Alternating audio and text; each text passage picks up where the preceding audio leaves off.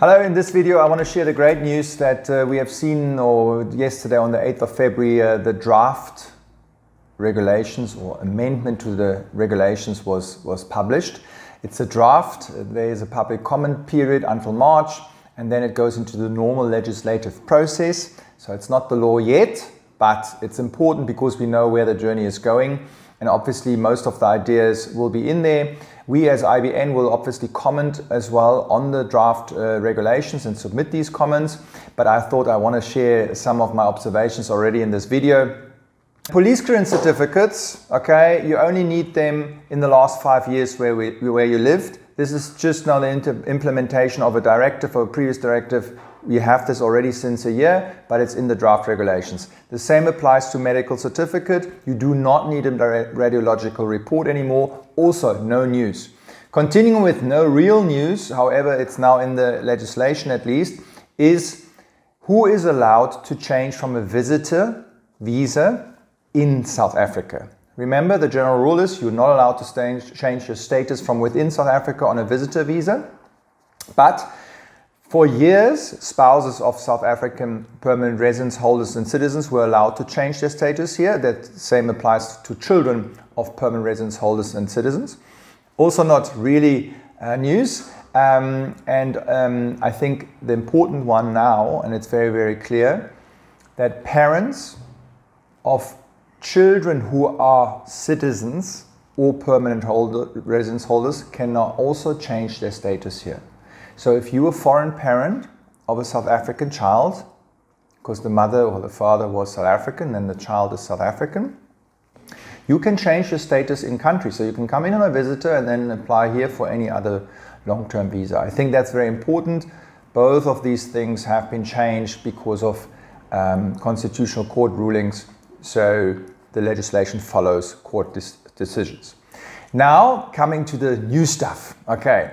If you are regularly watching these videos, I already indicated is that we might get a point-based system for our work visas, and surprise, surprise, it's in there. Okay, so in the draft regulations we find a hint of point-based system, but it's still very vague and it's not really clear to me. Two observations I want to make. Number one, according to the current drafting or the current wording, this point-based system is applicable to all work visas in terms of Section 19, and that would mean actually for ICTs and critical skills. That surprises me a little bit, to be honest. Yeah, but be it as it may, let's see what comes out of it in the final regulations. The other thing is, what I wanted to maybe point out is that the criteria for the point-based systems are not very surprising. Language skills, qualification, age, skills. But then there is one criteria in here which I find very, very strange.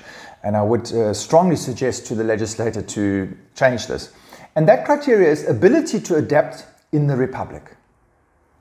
Ability to adapt in the Republic. Now that's very wide. How do you measure this? How do you determine this? What's the criteria for that? So obviously this is in here to potentially give the politicians and the administration lots of leeway to use lots of discretion and say, no, certain people from Africa, they can't adapt here, or certain religious groups can't adapt in the Republic, etc., etc., etc. So I think that needs to be very abolished, and it's just way too wide. Okay, moving on. So digital nomad. It's in there as well. Okay, I have personally, in my very boring time during COVID, suggested to the minister that maybe South Africa should introduce this. This was 2020. The president then took the idea up, not from me obviously, but they had their own idea givers. But in the State of the Nation in 2022, in January 2022, and now 2 years after the president announces, our Minister of Home Affairs on the last day of this, before the next SONA, publishes these regulations. I don't know, in a company it's like open mutiny or something like that. I mean, 4 hours before the president says in the new State of Nations we're getting published. Anyway, but it's in there.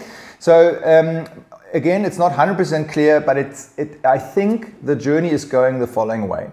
I do think that the digital nomad or remote work, and I think we need to be very clear here, I always call it digital nomad, but I think I must call it now remote work. Why? Because you must be employed overseas by a foreign employer. So you can't be a freelancer. It doesn't say that. It's very, very clearly says you must be employed by a foreign employer and then obviously work outside, so to say, of South Africa. You must earn more than R1 million a year. It's not clear if it's gross or netto. I don't think R1 million is too high. I think it's 50,000 euros, $50,000. I think that's realistic. I think they really took a good threshold here, because remember, and that's the other news, is on the remote work visa, you can bring your whole family with. So I kind of agree with the 1 million. And then how long can it be issued for?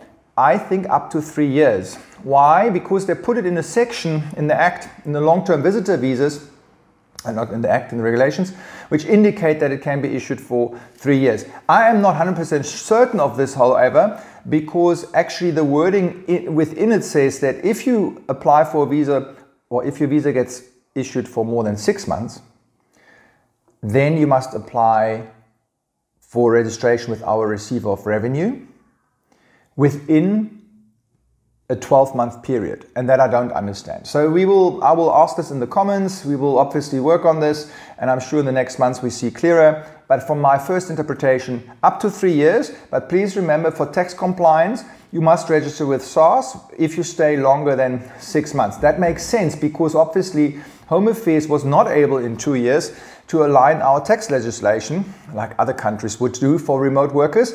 This clearly didn't happen. So there is a potential tax liability for the overseas employer to pay as you earn over to our receiver if you stay here for more than 6 months, right? So that's important. Yeah, but that's really on the remote worker. So that's good news.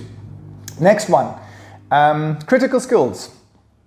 So there is 1 year critical skills again. People who have been here for a very long time or watch these videos, you all know that we used to have a job seeker critical skills, which was issued for 1 year without a job offer. This is not what it is now. You still need a job offer. You must have a job offer and a letter of employment. However, you're going to get a 1 year critical skills with the proof that you applied for the registration with a professional body. Why is this important? Some professional bodies, like the Engineering Council, take months to register you. Currently, it was that you can only apply for a critical skills visa with a successful registration at the professional body. But this delayed the start date of your employment by months. Now, which employer waits months? I mean, that's difficult. Now, for this, they introduced now this 1 year, and you must only prove that you applied for the professional registration, then you get a 1 year visa, then you obviously have 1 year to get that, and then you extend it with the fully registration. Okay, so I think that's super useful and very, very good. 2 more remarks, and then I'm finished. No changes to retirement visa so far. I haven't seen anything. No introduction of minimum age, although I'm not 100% sure if they could actually introduce this in the regulations, but I haven't seen, there's nothing on retirement visa. So that's good. And then one technical thing is they're also amending the permanent residence for critical skills with this 1 year with the skills. That doesn't really make sense to me. You know, if you want to apply for permanent residence based on critical skills, you should be fully registered with a professional body, and you should not just be able to apply for permanent residence critical skills based on submitting the application to the professional body. Okay, it's a technical thing. I think what happened is they copy and pasted their suggestion from temporary residence over to permanent residence and didn't change that. But that's a minor point. We will make all these comments, and please, if you have other comments and other questions, yeah, post them under the video. We will try to answer some of them, or we compile them all together and then we make another video out of it. I hope this was useful, not too long, and you could follow it. I wish you a very nice weekend. And just the last sentence, we're on a good track. These suggestions in general are good. Yes, they're not 100% clearly defined yet, but it's a draft and it's not the final legislation. But all the ideas which were circulating out there are implemented, and I think in general, these are very, very good implementations. Have a nice weekend. Bye-bye.